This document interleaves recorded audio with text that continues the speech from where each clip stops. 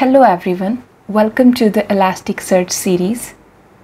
In this video, we are going to see what is index in Elasticsearch. So let's get started. An index is like a database in a relational database.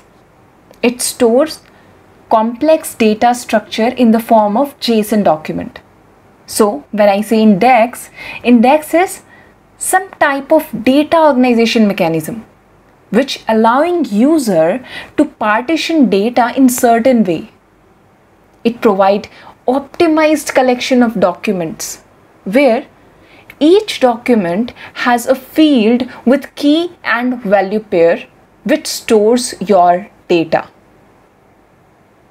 So index is basically a logical namespace which maps to one or more memory shards.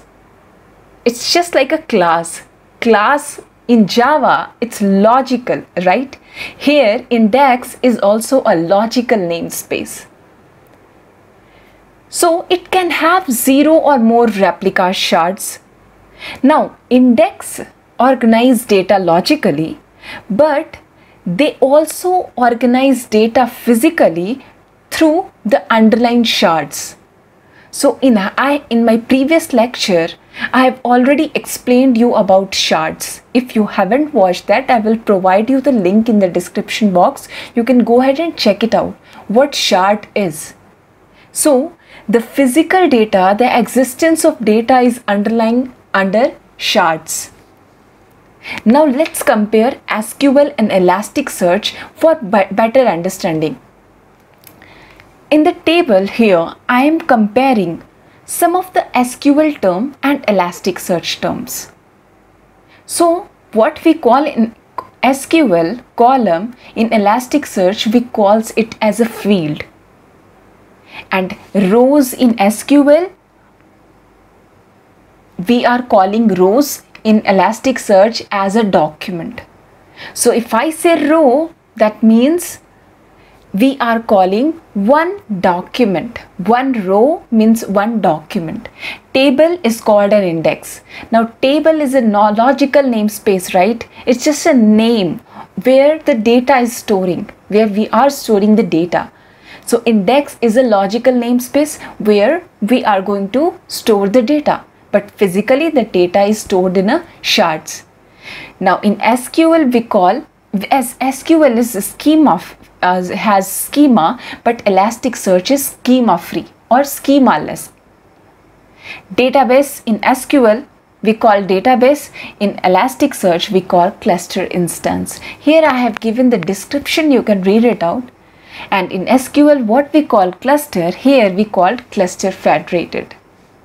So basically this is a basic difference between an SQL, not the difference but basic similarities between the SQL and Elasticsearch. So if you have any doubt in future regarding Elasticsearch terminology, then please compare that with the SQL. Then you will get a clear picture what we are calling, because SQL we are something used to it. Elasticsearch is something new to some of the people. So you can compare SQL with Elasticsearch and you will get a clear picture. So hope this index video was clear to you. Index is a logical namespace which has a collection of document, not a document but a JSON documented. So this is all about index. In the coming lecture, we will be seeing how to create an index. What are the things we need to take care of while creating an index? And there are so many things. In the next lecture, I am going to cover mapping. What is mapping in Elasticsearch? We'll come to the practical part after I complete this theoretical concept, basic concept of Elasticsearch. Then after 2 to 3 lecture, we will be covering the practically we will be understanding what is index and how to create mapping, how to create index. So hope you guys understood this. If you like this video, don't forget to press thumbs up and subscribe to my channel if you haven't subscribed it yet. Thank you guys. Thank you for watching.